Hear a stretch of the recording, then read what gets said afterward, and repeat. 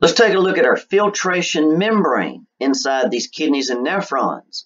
Now remember, this filtration membrane is where some of the plasma is allowed to leave the cardiovascular system and enter these nephron tubes. So when we look at this filtration membrane, start with that glomerulus. That's that capillary that filtration happens across its wall. Now this glomerulus is a capillary, and like other capillaries, its wall is made up of endothelial cells. Remember, that just means a simple squamous, one flat epithelial layer. Nothing surprising or different about it. But these little simple squamous epithelial cells in the glomerulus have got tiny little gaps in between them. That's what the fenestra are. So that's going to make this capillary a little bit more porous than what most in the body are, because most of them don't have these little gaps and spaces. So you're going to see plasma escaping the blood through this capillary wall. There's some other things around it adding to this membrane, but they're going to get out of the blood and they're going to get into these nephrons, and that's when we're going to call it filtrate at that point right there. But let's look also, in addition to the fenestra, you also have superficial to them filtration slits. Now these are tiny little gaps and spaces in between these cell processes of these cells called podocytes. Now these podocytes are epithelial cells. They're going to grow and wrap around these glomerular capillaries. And they're going to have all these extensions that go out in different directions, and they're going to sort of grow together, sort of like if you put your fingers together, where you get tiny little spaces in between them. So that's going to make up part of this mechanical filter too. But if you look at everything in that filtration membrane, the capillary endothelial wall, the simple squamous epithelial layer with the holes in it, the basement membrane, which is around these epithelial cells. Remember, most epithelial cells will have a basement membrane around them. And then you got the podocytes, little cells growing around those. So all these are going to help to hold back the large things in the blood, because those are really good, useful materials you don't want to be losing in the urine. So inside of this capillary called the glomerulus is where we have our first stage of urine formation. That's where the filtration takes place. And as some of that plasma gets through these tiny little holes and spaces, they're going to collect in the Bowmans capsule, which is the first part of the nephron right there. But if you look at how that glomerulus receives blood, it's through an afferent arteriole with an A at the front of it. A lot of that blood's going to leave through an efferent arteriole. It's got an E at the front of it right there.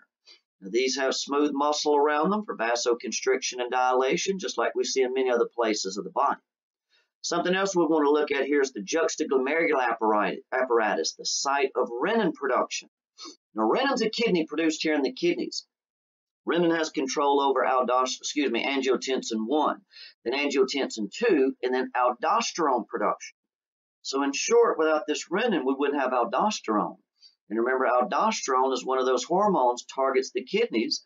One thing it tells them to do is reabsorb and hold water. It has a lot to do with our blood pressure.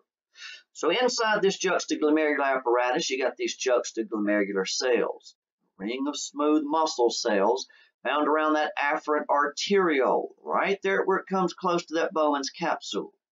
We also have these macula densa cells, specialized cells of the distal tubule. Remember, that's just one part of the nephron there. This lies in between that afferent and efferent arteriole. And then what leaves the blood at the glomerulus is picked up by a second capillary. So what you're going to do is let some material, some of the plasma, get out of your blood at the glomerulus. This nephron is going to have that material in it. That's what the filtrate is. Again, you call the watery stuff in the blood plasma. Move some of it into the nephrons. You're going to call it filtrate.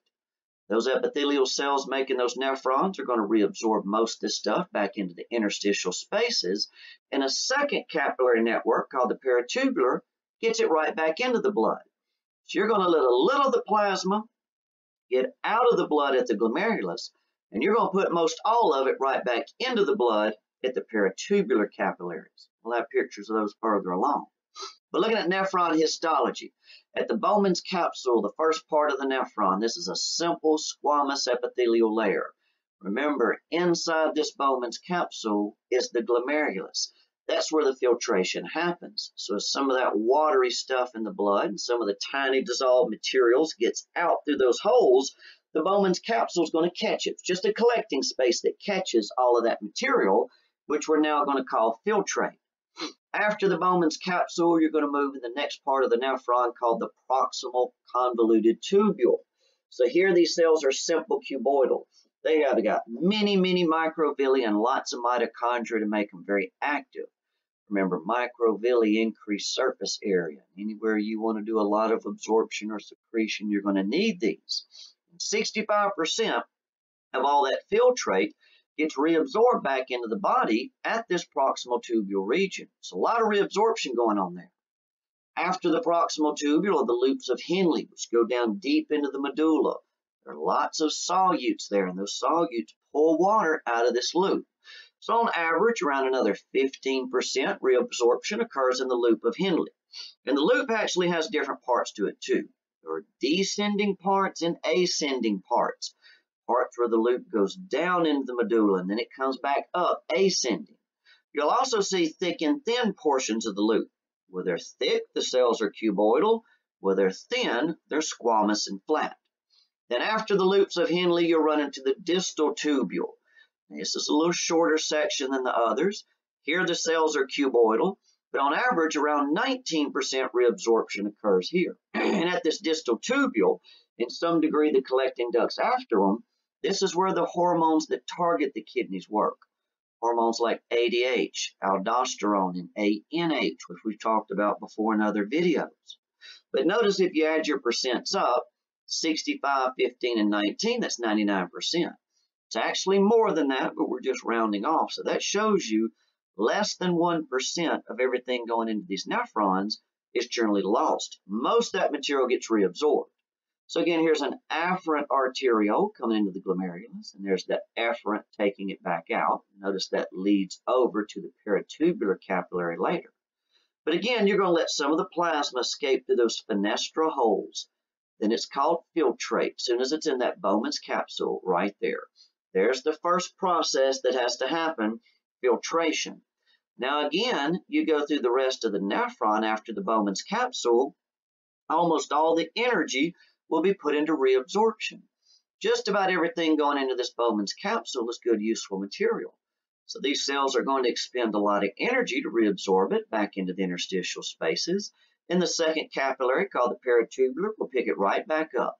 You're just going to take some plasmin material out of the blood here, put almost all of it right back into the blood at your second capillary network.